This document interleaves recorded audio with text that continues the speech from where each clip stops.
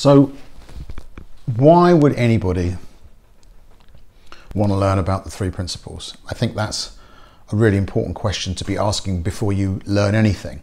So I can say that in my experience, I've met people who've used this way of looking at the world, used this understanding to overcome their addiction to heroin, for example. I've met ex-prisoners who've turned their lives around as a result of using this understanding.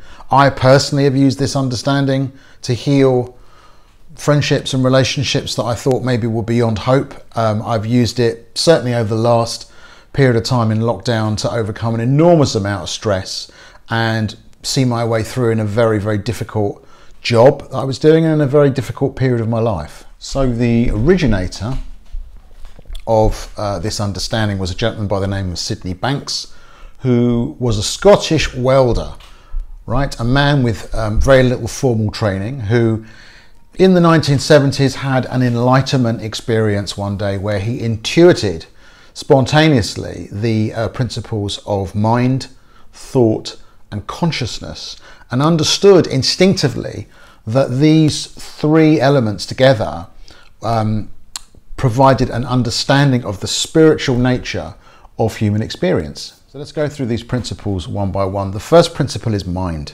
So what is mind? Mind is really the basis of our spiritual connection to the universe, to ourselves, to each other. It's formless. You could even say it's part of our connection with God. I mean, Jung described it as the collective unconscious. And essentially, wisdom is our source of power. It's the part of our experience that will never let us down.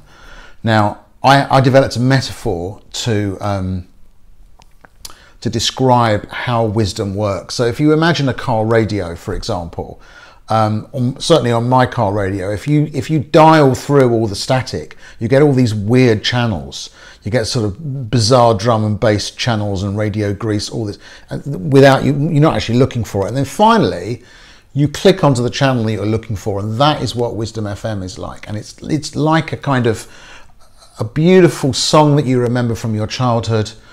It puts you in a place where you are grounded, okay? You're grounded in your relationship with yourself. You're in a good feeling, a good place, and it's from there that you can create powerful relationships with others, and you can create powerful healing within yourself. Now, as humans, the only way for us to get to that sweet spot is to calm our thinking down. If we want to get to that magical place where we get in touch with our intuition, we get to solve all the problems that have been occupying our mind, we have to actually slow down and begin to understand how thought is working in our lives. Now, once we get to that space, once we get to that place, we can discover the source of our innate well-being.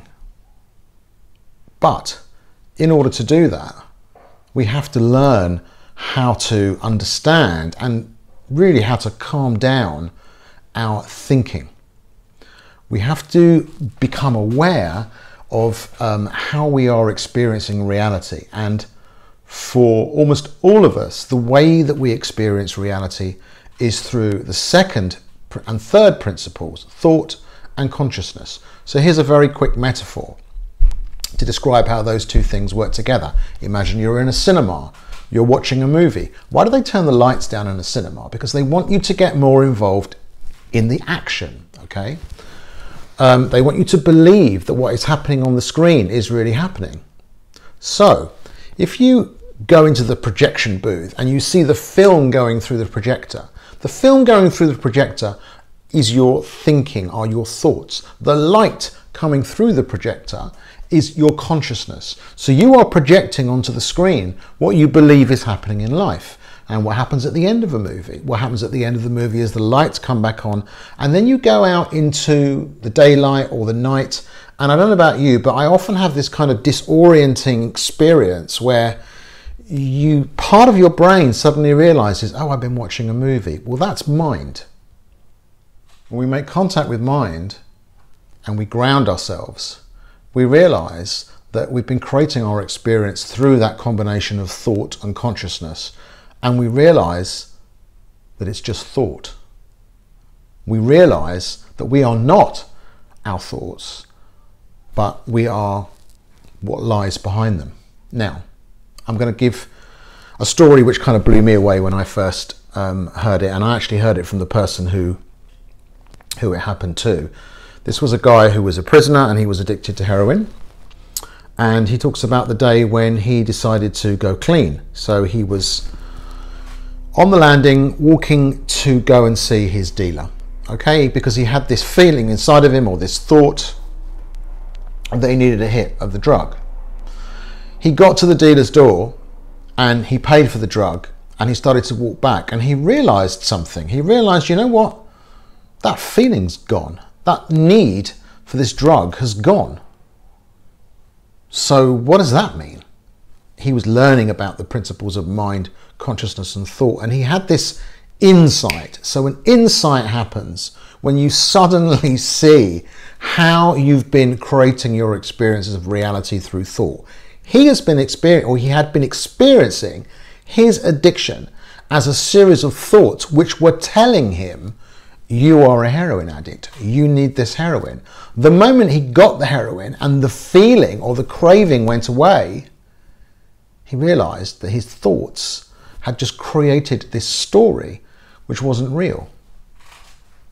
And that was the day when his life changed. That was the day when he gave up heroin. And that was the beginning of his journey out of prison. So here's what happened when I first came into contact with this teaching. I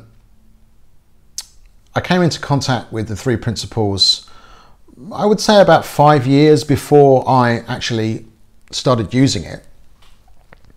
And I went to a center where there was a kind of therapeutic center, if you like, where they were using these principles to help people manage their lives. And I was sort of, introduced to it, explained the concepts, and I responded to it really through my rational mind.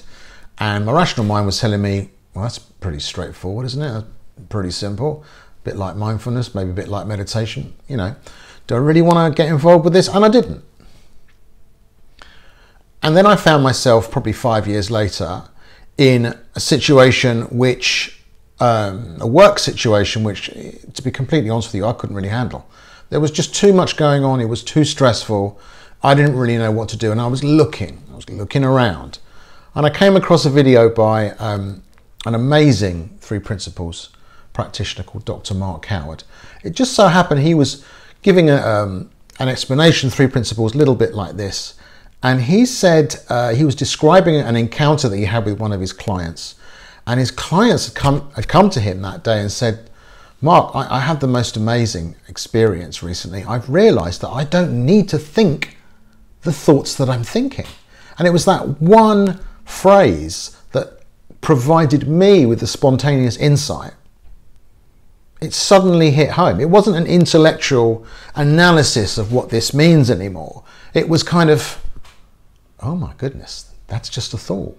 That's just a thought. And I remember driving home that day, my mind was churning as per usual. But this time I was saying to myself, that's just a thought. Oh, that's just a thought. And then suddenly this gap began to open up between me and my thinking.